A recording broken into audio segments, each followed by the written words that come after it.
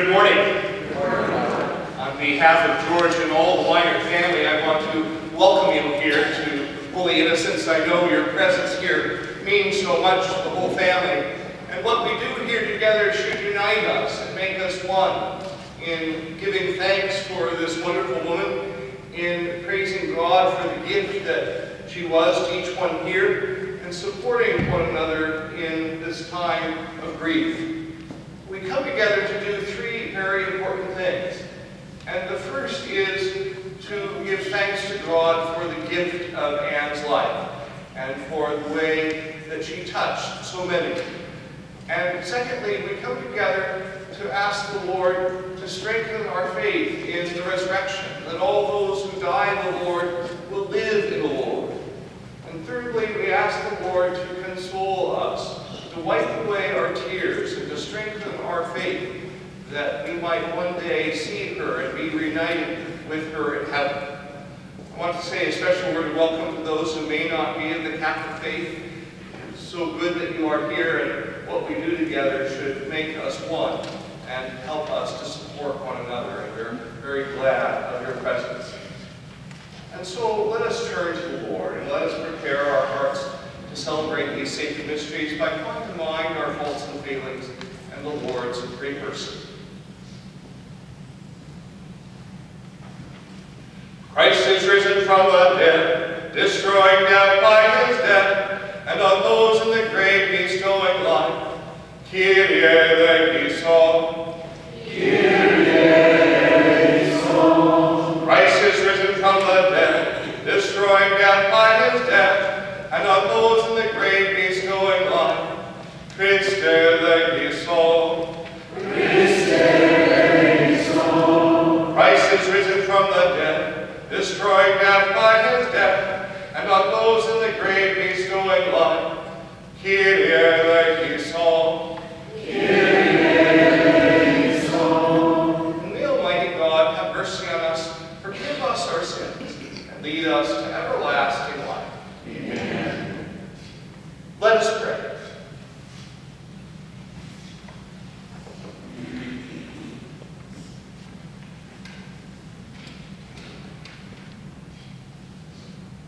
O God, whose nature is always to forgive and show mercy, we humbly implore you for your servant Anne, whom you have called to journey to you.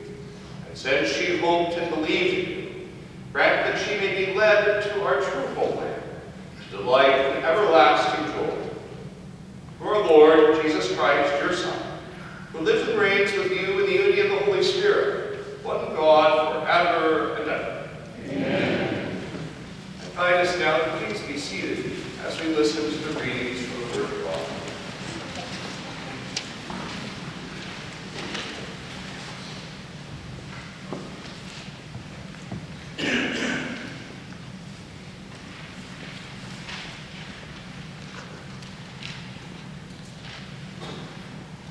A reading from the book of the prophet Isaiah. On this mountain the Lord of hosts will provide for all peoples. On this mountain he will destroy the veil that veils all peoples, the web that is woven over the nations. He will destroy death forever.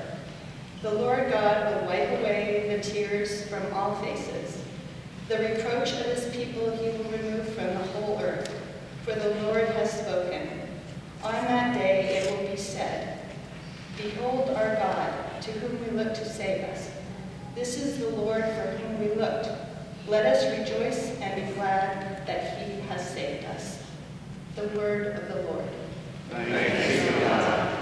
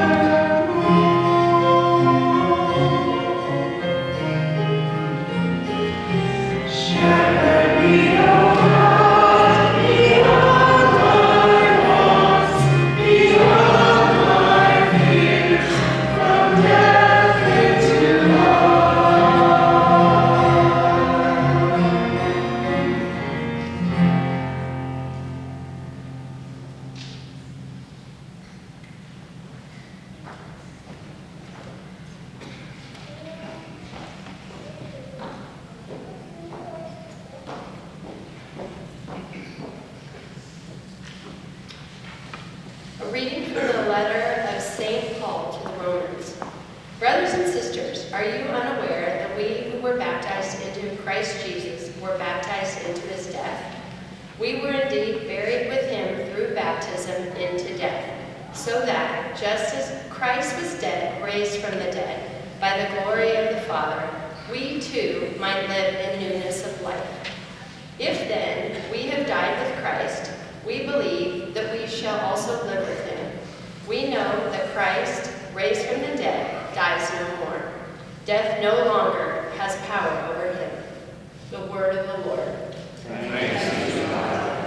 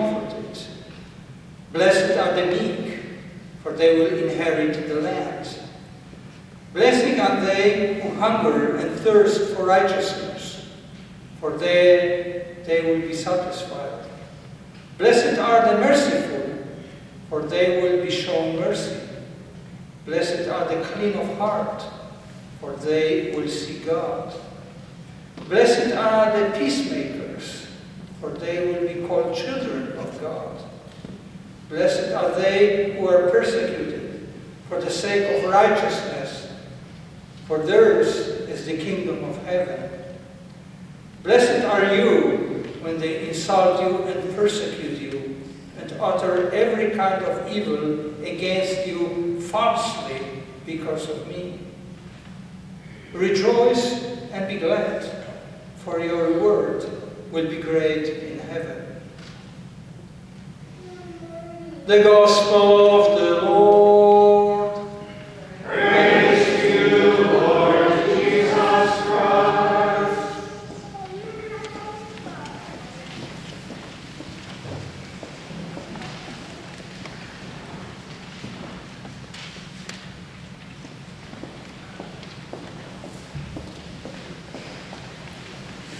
Please be seated.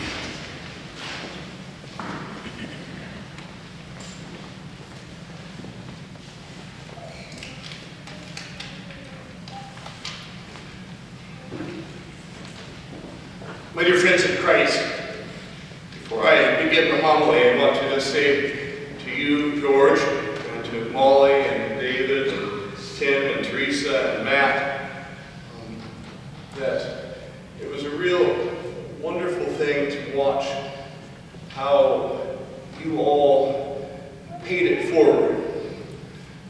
The love that Anne gave to you all, how you were so many ways over these last few years with Anne's illness.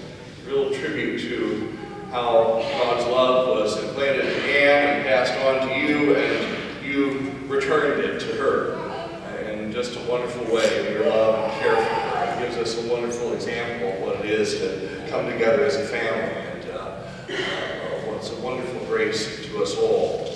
And so on behalf of this community here at Holy Innocents, we want to extend to you, George, and to all of you our deepest condolences at the loss of Anne. Anne was such a part of this place and so deeply loved here. And of course, you, George, and Anne helped build this place, this church that kind of looks across the valley at your place across the way. And we're so very grateful for all you've done to help build up this place. Not only the building, but the community, the faith. Dear friends, in St. John's account of the morning of the resurrection of the Lord, after Mary Magdalene discovers that the tomb is empty, she runs into Jesus, but she doesn't recognize him. Instead, she mistakes the risen Lord Jesus for the gardener. And certainly Mary can be forgiven for not recognizing Jesus, for all that was going on that morning, for her shock at the empty tomb, and for thinking that he was the gardener, for indeed the tomb was in the midst of an old quarry that had become a garden. But Mary Magdalene's recognition of Jesus as the gardener, well, in that there was indeed truth. In truth, there is no mistake that Lord Jesus is, in fact, the gardener. Indeed, the master gardener. In fact, the Lord of the garden. The one who, out of nothing, even out of nothing, brings forth life and love, and even out of death brings forth resurrection and new life, and offers that to us. That might be God calling, reminding us that, in fact. The fact is, the Lord brings forth life and love out of even the most difficult situations.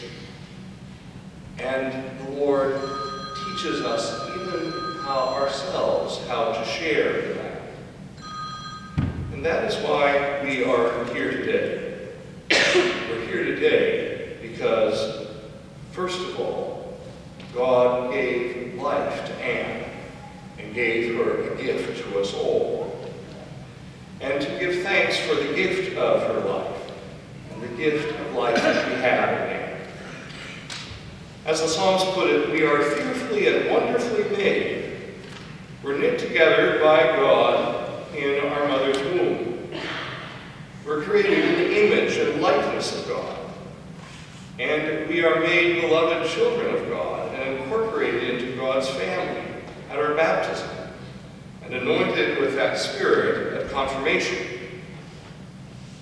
Anne experienced all these things, and she was a woman of great faith who knew who she was, that she was a child of God, created in His image and likeness, and redeemed and loved by God, and that she had been given a mission to nurture and pass on the gift of life and love that she had received from the Lord, to pay it forward, if you will. And that recipe, if you will, for how to live and how to love is really given to us by the Beatitudes. That gospel we heard today was really written in her heart, and she passed it on. And you all here are a testament to the way she passed it on. One of the reasons I began with the image of Jesus as the gardener is that Anne loved to garden. family told me how much she loved her flowers, her roses, and I just had to smile as the family brought in the roses and they became piled high next to her urn, and because that was the kind of gardener she was, bringing forth all that beauty and all that love, really symbolized by all of you. She loved her flowers and she loved her gardening, and it brought her great joy. But in a sense, gardening was what she did all her life. And you know, it involves cultivating soil, planting seeds, fertilizing or nurturing the plants, pruning and weeding and shaping and watering and tending, all with a kind of a sense of dependence on the one who's the source of it all, who gives the rain, who gives the sun and the growth. She cooperated with what God gave her to bring forth what God desires to bring out of the ground. And she did that in her relationship with her beloved husband of some 62 years, George. She did that in her nurturing and raising and counseling and being an ear to her children and grandchildren. She did that in her friendships, in the Bible study here, in her involvement at St. Louise, and been building up this church over the years. She did it in her love of people, and in her humble, quiet, and sometimes meek way. She gardened not only in her yard, but in the field of the Lord. So today we give thanks for what God did in and through her. But more than that, we give thanks for the resurrection and new life promised to her and to all who love God. See, Jesus shows us a pattern for living and for dying and for loving and for rising. And as St. Paul puts in the second reading, those who die in the Lord will also live in the Lord. That when we live into the Paschal mystery, that means dying to self and living for God and living for others. If we live in that pattern of life, then we'll share the new life and resurrection that the Lord promises and offers to us all. And so what I invite us to do today is to do two things. First, to pray for Anne, that she might enter into the promises of Christ that she lived out so well in her life. And then to ask her and her life to show us the way to live and to love. Let her life nurture our faith and our hope, both in the way that we love and the way we live. For Jesus, the ultimate gardener, holds out the promise of new life bursting forth. When we look at things in winter, everything looks fallow, almost dead. But in the springtime, God causes new life to bring forth, to burst forth. From the death and the crucifixion, Jesus burst forth from the tomb, and he shares that new life with all who believe in him, and believed in Christ and his promises with all her heart and soul and being. And she used the grace that she was given to tend the part of the garden entrusted to her. He lived his life for us, and she lived out her faith in the one who is the source of all life and love. And she invites us to believe too in the one who is the master gardener and the new life and hope for us all. in the book of the prophet Isaiah, which we heard as the first reading. The Lord says through Isaiah, "On this mountain, the Lord of hosts will provide for all peoples. He will destroy death forever and wipe away the tears from all faces. He will save us and give us new life in Him." What is that mountain of the Lord? Well, it is the place wherever God is, and God is everywhere. And it is even that place where her new home was built, that little mountain there, where she lived her last days. And even in that place, the Lord brings His new life and hope, destroys death forever, and gives new life and resurrection to her and to all who love God.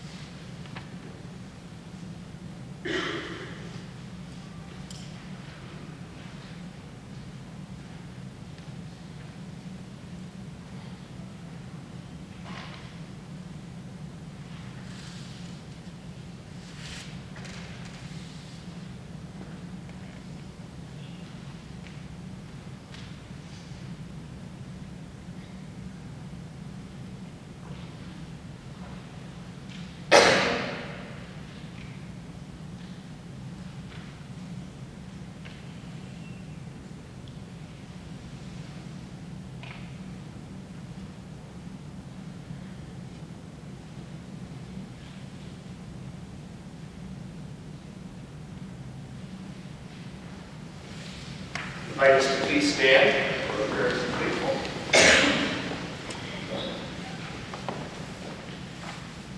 Dear sisters and brothers, Jesus Christ is risen from the dead and sits at the right hand of the Father, where He intercedes for His church.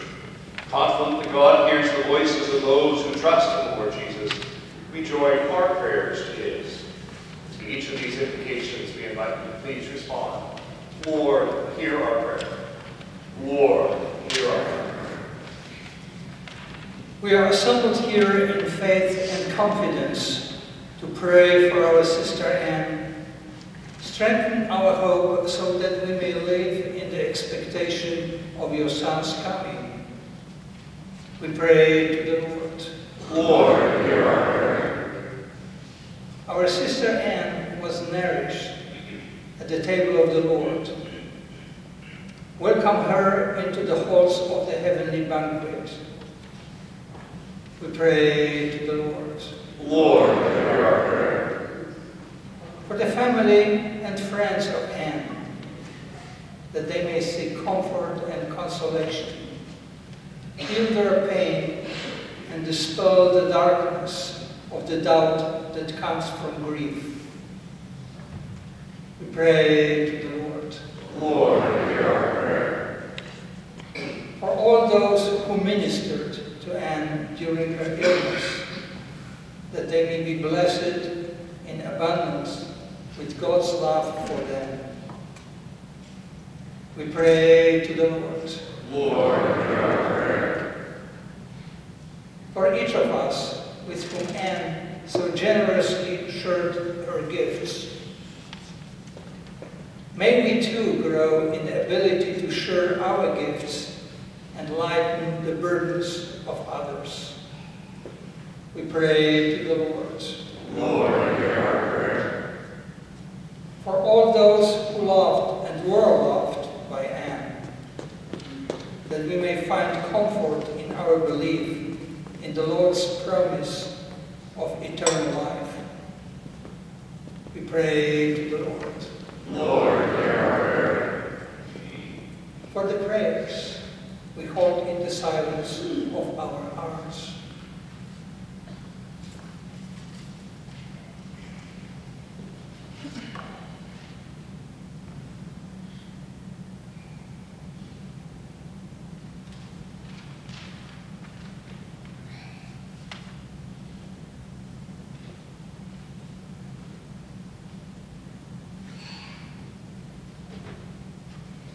We pray to the Lord. Lord God, giver of peace and healer of souls, hear the prayers of the Redeemer Jesus Christ, and the voices of your people, whose lives were purchased by the blood of the Lamb.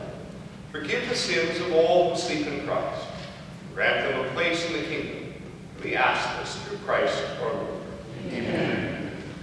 Let us now please be seated as we bring forth simple gifts of bread and wine, thanksgiving for the gift of man's life and for the gift of the promise of eternal life.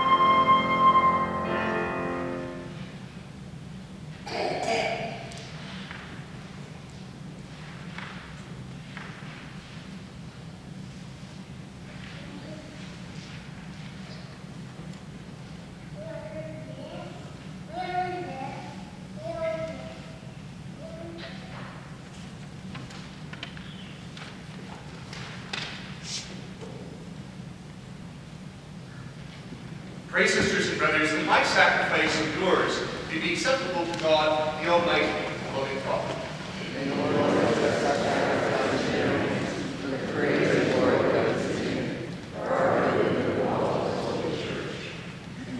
As we humbly present to you these sacrificial offerings, O Lord, for the salvation of your servant Anne, beseech your mercy that she who did not doubt your Son to be a loving Savior may find in him a merciful judge who lives and reigns forever and ever.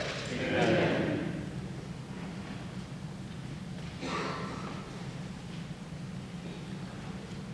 The Lord be with you. And with your spirit. Lift up your hearts. Lift up to the Lord. Let us give thanks to the Lord our God. It is right and just. It is truly right and just, our duty and our salvation, always and everywhere to give you thanks, Lord, Holy Father, Almighty and eternal God, through Christ our Lord. In him the hope of blessed resurrection has dawned, that those saddened by the certainty of dying might be consoled by the promise of immortality to come. Indeed, for your faithful Lord, life is changed unended, and when this earthly dwelling turns to dust, an eternal dwelling is made ready for them in heaven.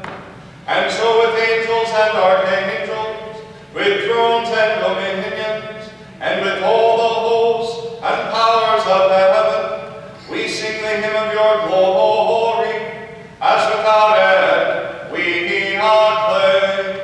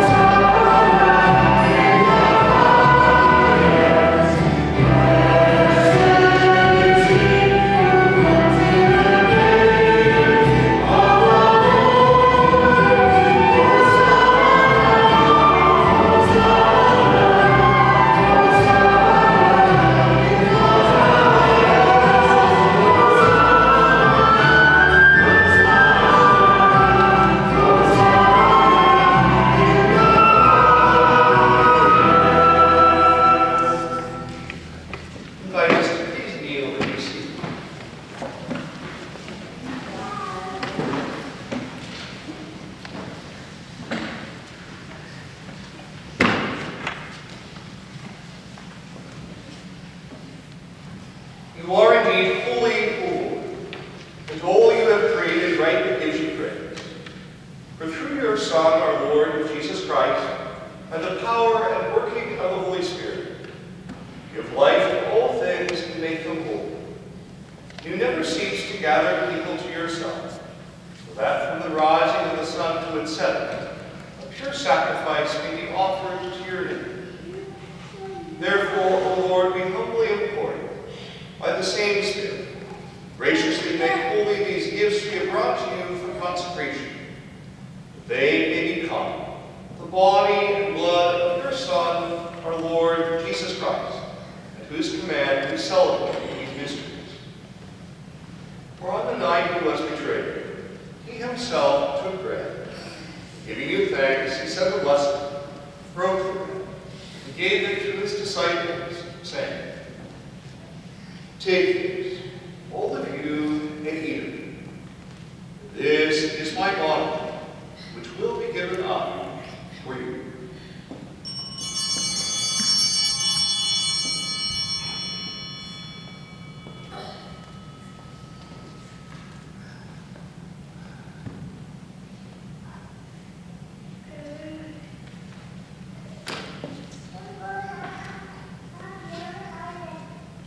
In a similar way, when supper was ended, he took the chalice. Giving you thanks, he said the blessing, and gave the chalice to his disciples, saying, "Take this, all of you, and drink from it. For this is the chalice of my blood, the blood of the new and eternal covenant, which will be poured out for you and for many, for the forgiveness of sins. Do this in memory of me."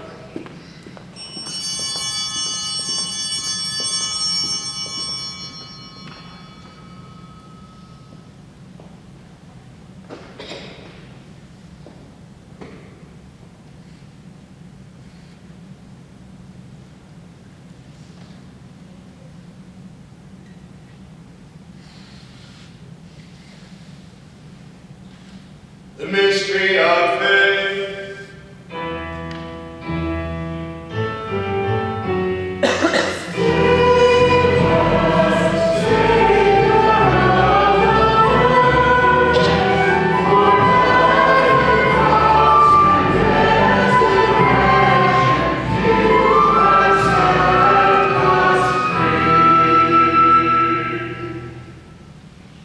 Therefore, O Lord, as we celebrate the memorial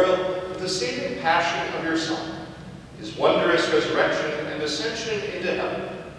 As we look forward to his second coming, we offer you in thanksgiving this holy and living sacrifice. Look, we pray upon the oblation of your church, recognizing the sacrificial victim by whose death you willed to reconcile us to yourself. Grant that we were nourished by the body and blood of your Son, and filled with his Holy Spirit, may become one body, one spirit in Christ. May he make of us an eternal offering to you, so that we may obtain an inheritance with your elect, especially with the most blessed Virgin Mary, Mother of God, the blessed Joseph, her spouse, with the holy innocents, the blessed apostles, the glorious martyrs, and with all the saints, on whose constant intercession in your presence we rely for unfailing help. May this sacrifice of our reconciliation, we pray, O Lord, advance the peace and salvation of all the world. Be pleased to confirm in faith and charity your pilgrim church on earth, with your servant Francis our Pope, Paul our Archbishop, the ordered bishops, all the clergy, and the entire people you have gained for yourself. Listen graciously to the prayers of this family, whom you have summoned here before you. In your compassion, O merciful Father, gather to yourself all your children, scattered throughout the world. Remember your servant Anne, whom you have called from this world to yourself. Grant that she, who was united with your Son in a death like his, may also be one with him in his resurrection.